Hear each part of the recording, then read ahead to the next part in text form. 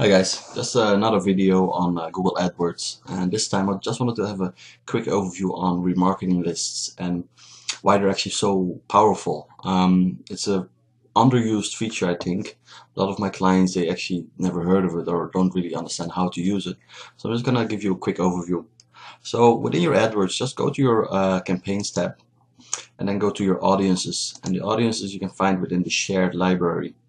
So on the left side you have audience here, and you can say then here is your remarketing list. So by default, if you have a new account, it will automatically generate a audience list. What we want to do, however, is create a very specific list of users that are coming to our website, routing around, adding a product to the basket, but then not actually converting, so not purchasing for the product. So what we can do is we go to remarketing list, and then let's call this one conversion chase. So then who to be added to your list? So by default there is one that is visitor of a page, which means anybody landing on your page. However, we want to do a very specific visitor, so somebody who came to the page, added the product to the basket, but then didn't purchase the product. So in order to do that, we need to select visitor of a page who did not visit another page. And you can see there are a lot of different combinations that you can use. You can even do visitors of a page with a specific tag, so trying to get them through different advertising networks and then trying to remarket them through AdWords. But for now, we're just going to select visitor of a page who did not visit another page. So first of all, we want people who visited a page with any of the following. So for example, a page that has the add to basket functionality. So that is often a page or a query that is run. So when somebody presses add to basket, a signal is being sent. So based on that signal, I want to actually do my remarketing, and you can see it's a URL contains add to basket, or referral URL contains add to basket. So for some people, they might not have the add to basket function. So alternatively, what you can do is, if you don't have the add to basket function, you can maybe select a page, for example, the basket HTML page. So somebody that actually looked at their basket page but didn't proceed to the checkout. Or even if you want to do it further in the goal, you can say somebody who actually went to the fill in your details page, right? So you need to know the page names, of course. So in this case, I'm just going to use add to basket, because in this particular website, whenever somebody adds to basket, it actually calls a fake page which is called add to basket, and I have my remarketing codes on there. So in this case, people who visit the page add to basket but did not visit any other page with any of the following. So they added the product to the basket, but they didn't convert. So normally, with the normal process of converting is you select your product, you add it to the basket, you put in your personal information, you go to your billing, and then after you press purchase, you will be returned to the website that says thank you for purchasing this product. So in this case, I'm going to add in a thank you URL, which is an often an occurring page that after you purchase something, you say thank you for buying this product. So I had this one in there. So the URL contains thank you. So now we have a rule set up which says people who visit a page with any of the following conditions, so add to basket, and didn't visit the page, URL contains thank you. So now we can base our remarketing list on this.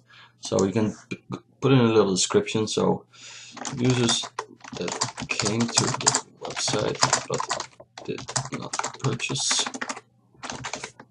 and we can press save.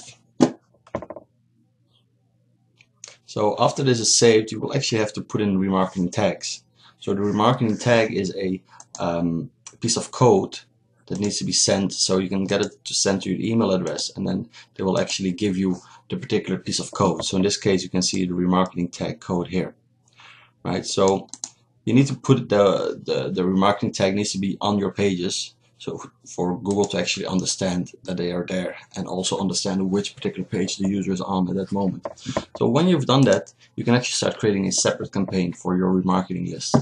So let's go to campaigns again.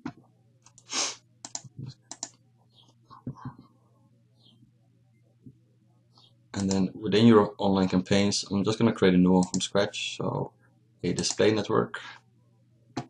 So now here we need to actually set up what type of campaign it is. So it's a remarketing campaign. So we're gonna select this one, remarketing, and then we set our budget. Okay, so now by default it says dynamic remarketing.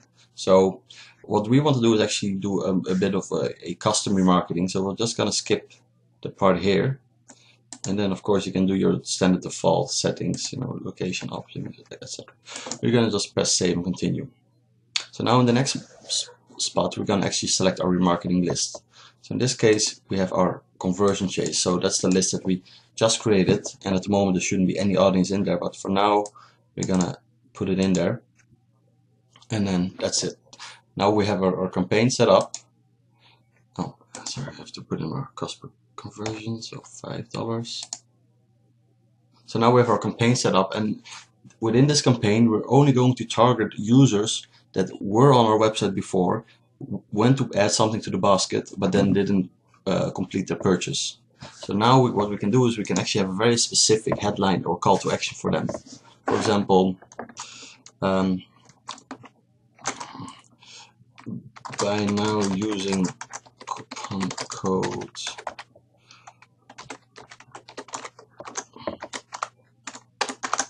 $10 and get a 10% discount on your first purchase. My website.com coupon, and of course wherever the site is going. So now this is a little bit vague because of course you need to have products, right? So if you know that they were looking for a specific product, and that's the nice thing with remarketing, you can actually list your campaign based on, okay, they bought product A, so now I'm gonna say headline, buy product A now and get another 10% discount. So in this case I'm using a very generic one. So by now using coupon code discount 10 I get a full 10% off. Okay, so in this case I created my text ad using the special coupon code, and this is it's a display network that we selected, but we can actually so you can go for an image ad or you can go for create an ad from scratch, but for now, just to make it simple, a simple text ad and save ads, and we're done. So now we have our first remarketing ad set up, and again this is very simple. Somebody lands on our website, doesn't purchase, so when they go outside of the internet again, we're gonna retarget them saying listen, come back and you get another 10% discount. So that's it, simple enough and can be very effective.